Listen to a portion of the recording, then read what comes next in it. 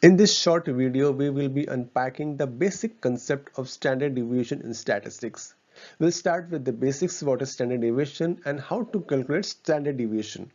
We'll look at this using a real life example here. We'll understand what is the difference between standard deviation for population and standard deviation for sample. So please stay tuned, don't go anywhere else, just sit back, relax and enjoy this video. Mean from each individual value, which comes to be, like in this case, 6.7 for the first friend.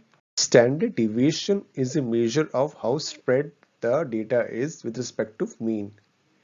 In short, it is a deviation from mean or the central value.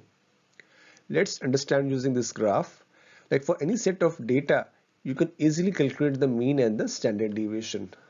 In this case, we are calculating the multiple standard deviation, 0.5 standard deviation, 1 standard deviation, 1.5 and 2 standard deviation.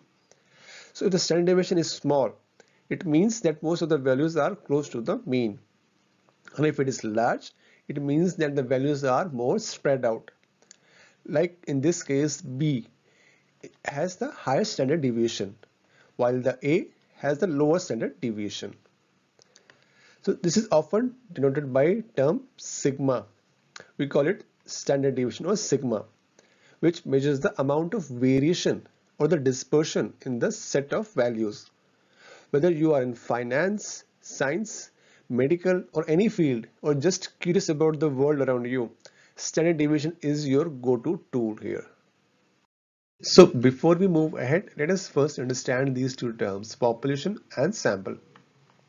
Sample is a small set of members selected from a population to represent the population. It is basically a subset of a population. Population, on the other hand, is basically a group from which the sample is drawn. Exact population parameters will depend upon the scope of the study.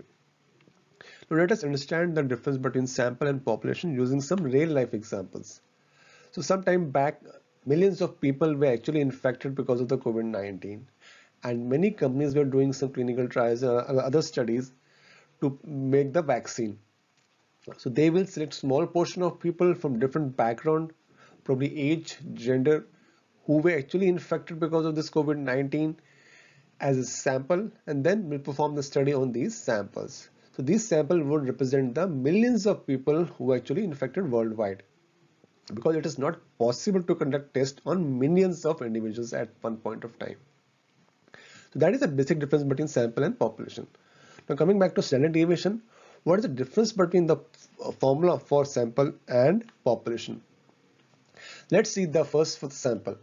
So for sample, it is given by summation under root x minus x bar ka whole square divided by n minus 1, where x is the individual value in the data, x bar is the sample mean of all the values, and n denotes the number of samples.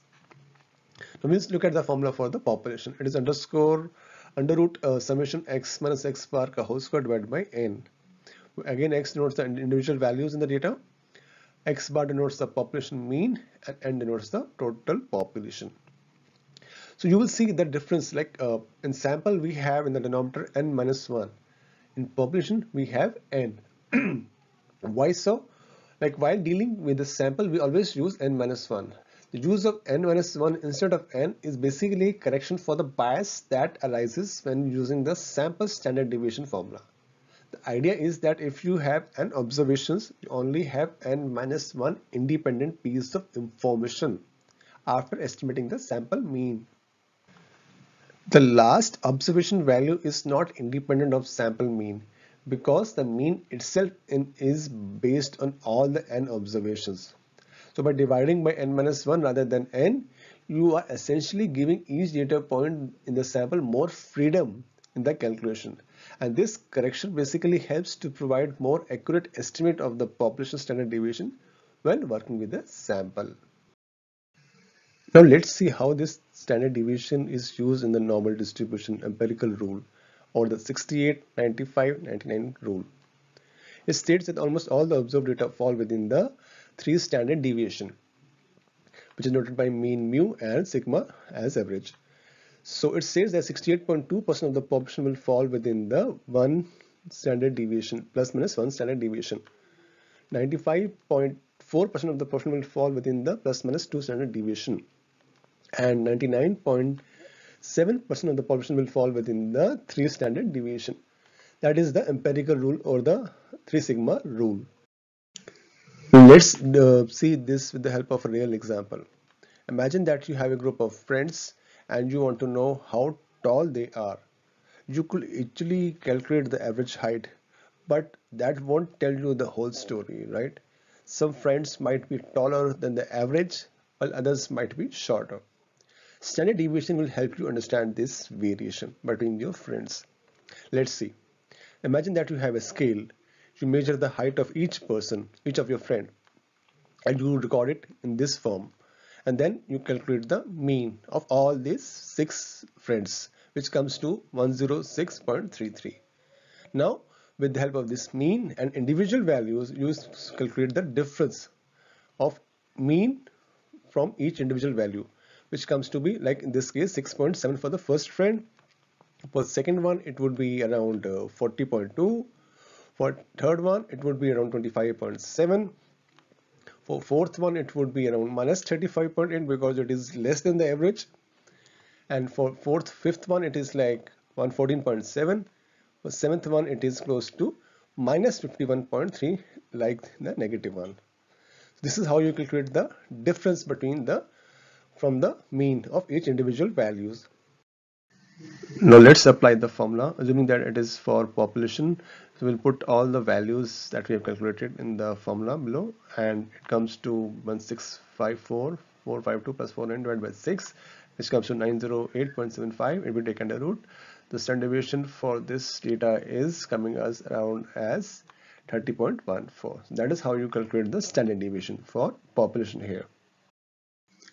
Let us look at some questions from the standard deviation. Also, if you like this video, don't forget to subscribe. Please share this video with all your friends and colleagues. And if you have any suggestions or comments, do let me know in the comment box below. Read the questions and leave your answers in the comment section below. Question number 1. What does a highest standard deviation indicates about a set of data in the statistics? Should be easy one for you. Data points are closer to mean. Data points are farther away from mean. Mean is spread. There is no relation. I have covered this topic clearly in this video. So if you still don't know, please check out this video again. If all the data points are in a set are identical, what is the standard deviation? 0, 1, undefined, or infinity? Last question. If the data set has standard deviation of 0, what can be said about the data point? They all are negative, they all are positive, they all are same, none of the above. You can leave your answers in the comment section below. Thank you.